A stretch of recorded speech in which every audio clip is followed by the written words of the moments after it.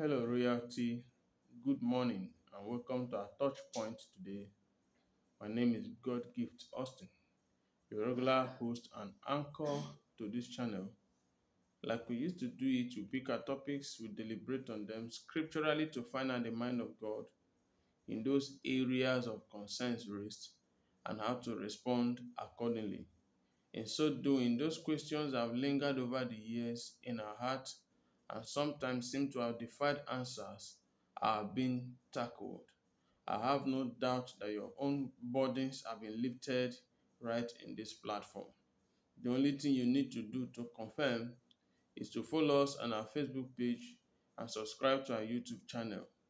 Remember to use the comment section to share your testimony as the Lord is blessing you, as well as share the messages, let it go viral for others to know that God is moving stones in this place. Shall we pray? My Father, my God, I thank you for today. I thank you for what you are doing. I thank you for what you are yet to do. Glorify Jesus in this place. Let lives be changed to the glory of your name. In Jesus' name, amen. Yesterday, we began a topic titled Aging and Old Age. And the first question that we beginning with is in what area does God consider age an irrelevant issue? We are still on it. So let's go further to the next passage today. John chapter 6, verse 8 to 9. Then Andrew, Simon Peter's brother, spoke up. There is a young boy here with 5 loaves of bread and 2 fishes. But what good is that with this huge crowd? In Joshua chapter 13, verse 1, when Joshua was an old man, the Lord said to him, "You are growing old, and much land remains to be conquered."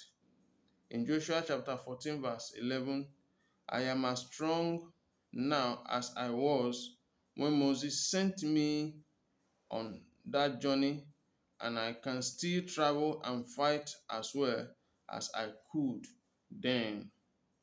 In Luke chapter 1, verse 18, Zechariah said to the angel, "How can I be sure this will happen? I am an old man now, and my wife is also well along in years." In 1 Samuel 16, verse 7, but the Lord said to Samuel, "Don't judge by his appearance or height, for I have rejected him." The Lord doesn't see things the way you see them. People judge by outward appearance, but the Lord looks at the heart. Yes, and I want us to look at the summary of the passages we have been reading. That God uses people of every age to do his work. No one is too old or too young to have an impact for God. Perhaps, people look at outward appearance and age, but God looks at the heart. If you see Psalm 119 verse 100, it says, "I am even wiser than my elders, for I have kept your commandment." God does not use people according to age. And that is why we can see somebody who is a year old, 2 years old, ministering in the power of God and doing things that are beyond human understanding. You and I know too that Moses was almost, or even Abraham, they were old.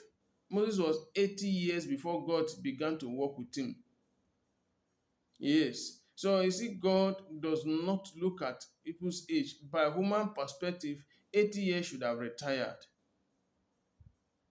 Yes, they should have retired. But God, chose him at that time to start working for him.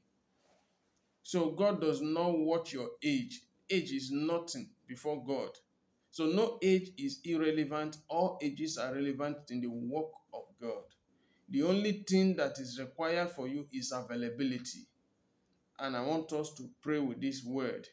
If the Lord has touched you here, know it too well, it is not too late to start. and you want to surrender to God and say, Lord, I have heard your word, save my soul. Just say this prayer after me. Say, Lord Jesus, thank you for this word that has gone out for me. Please save my soul from eternal damnation. I don't want to die without anything. Wash me by your blood and give me a fresh start and a new beginning. Lord, I ask for your mercy. Write my name in the book of life, delete it from the book of death. I want to live and reign with you in eternity. Satan, withdraw your feeding hands out of my life. You did not make me, you cannot keep me. My life belongs to Jesus and I have returned to him. Thank you, Father, I am born again. In Jesus' name we pray, amen. If you have prayed this prayer with me this morning, congratulations. And I encourage you to keep feasting your gaze and fellowshipping with us at this law, or this perfect law of liberty at this King's table. You will never get it wrong fellowshipping with us. God bless you. And to my listeners all over the world, the Lord keep you. The Lord bless you. The Lord watch over you and lift his face and countenance upon you.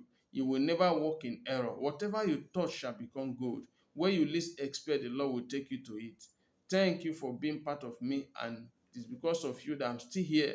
And the Lord glorify himself in your lives. In Jesus' name we pray. Amen. God bless you.